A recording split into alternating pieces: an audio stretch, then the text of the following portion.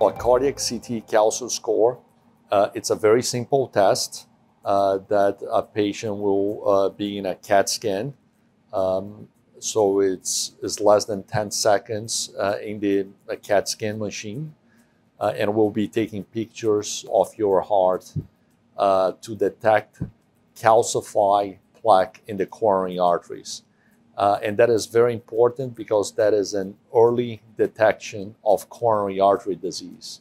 And we are trying to look those bright spots in a CAT scan, and we can detect any calcified plaques in any of the coronary arteries. What the coronary artery calcium score does is gives us an actual insight into the patient's genetic makeup at this point in time.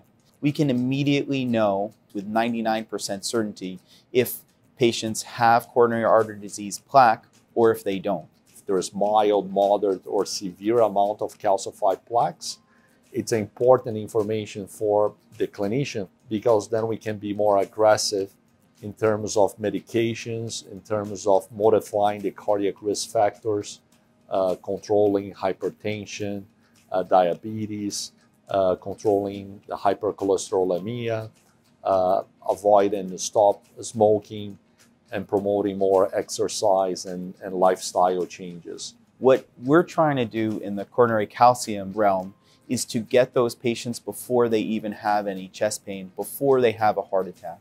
So in a sense, it is as good as we're going to get to creating a vaccine for coronary artery disease.